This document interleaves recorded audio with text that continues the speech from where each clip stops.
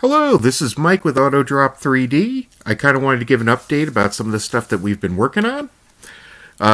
Right here, this is OpenSCAD.cloud.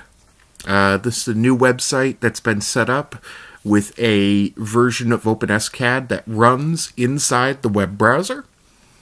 You'll notice that I'm actually on a Chromebook here. I'm using just a Chromebook.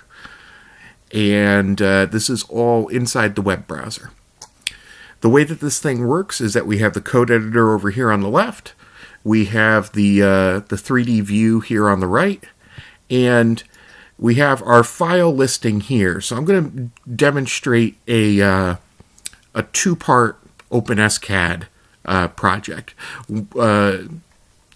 So I'm going to come over here, and this is an OpenSCAD project that has an include. So I'm going to copy this, and I'm going to put this into my main.scad, and I'm going to also create another file called ring.scad, and I'm going to copy the contents for the other one in here. So I'm going to create a new file here. So this is now the ring.scad.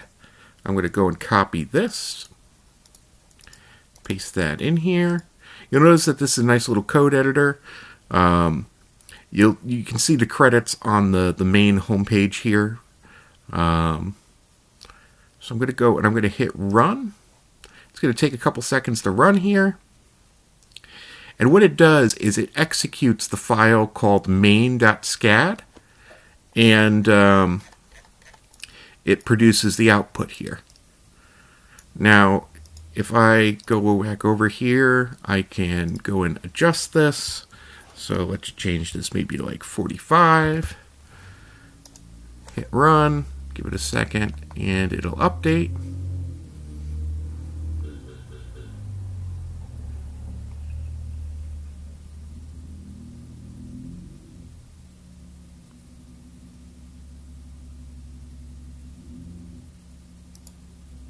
Now you'll notice that I am doing this all on a Chromebook here, and I'm doing the screen recording, so it's kind of slowing things down a little bit.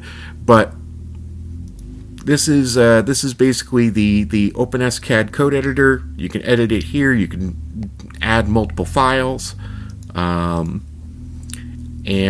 you can view the output object here. You can also export an STL and download it. We have we could turn the solid on and off. We can adjust the transparency on the solid. We can turn on and off the wireframe. Yep. So I do want to talk a little bit about how the OpenSCAD port was done. So this gentleman here, Dominic Shore, he contacted me about a month or so ago about a bounty that we had posted for getting OpenSCAD ported to WebAssembly, and it's now working. His project is here on GitHub, and you can see how to use it. This is basically the command line version of OpenSCAD, so you'll have to kind of roll together your own visualization and code editor if you want to use it. There's also somebody else who has done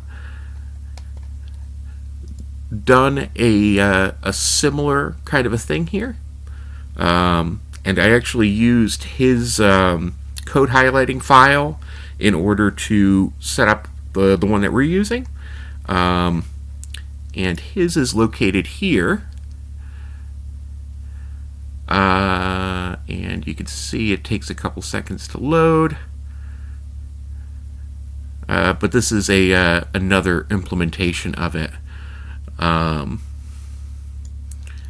yeah, this is the beauty of this open source stuff. It's a fully functional OpenSCAD editor that works inside the browser with no need to install anything. It works on Chromebooks, and it's basically ready to rock. Yeah,